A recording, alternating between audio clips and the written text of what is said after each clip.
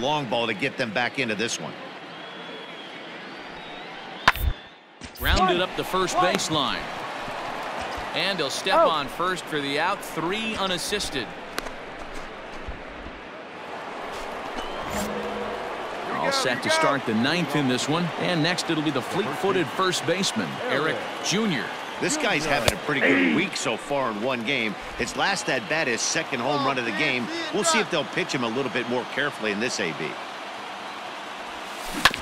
Tried to crush that ball and now perhaps needs to shorten up with 2 strikes. Into the windup. Here comes the 0-2 pitch. Hit in the air out to right. Right fielder giving chase, but he's not going to get there, and he's headed for extra bases again. And he'll pull into second with his 4th hit of the ball game. That was a pretty good fastball, and it almost got by him, but he's able to slap it in the gap in the right center field. Because of the velocity off the bat, the outfielders couldn't cut it off in time and allowed him to cruise into second really easy. Next will be the designated hitter, Anthony Rizzo. He was retired via the ground ball last time up.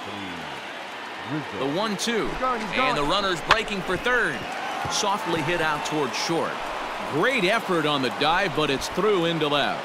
Oh, but it's offline, so the run will score. Yeah, Matt, hard to stay focused on the game when the score is this far out of hand, especially when you're on the losing side of it. Even as broadcasters, it can be a little bit challenging to stay fully dialed in. It seemed like everyone had a hand in this win, and that's usually the case when you win a game by 8 runs. Feels good to dominate a game like that. 11-3 the final score in this contest. The Angels